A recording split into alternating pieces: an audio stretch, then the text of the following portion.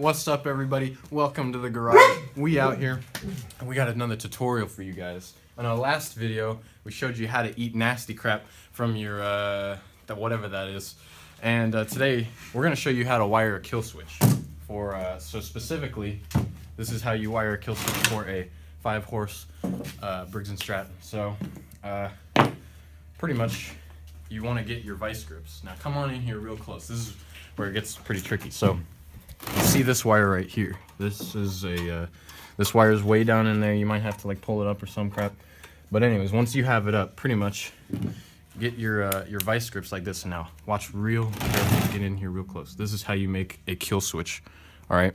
Here's what you do. Take your vice grips. Grab hold of this one. And there you go. Kill switch wired. That is how you wire a kill switch on a 5-horse Briggs and Stratton. Come back next time for more crazy tutorials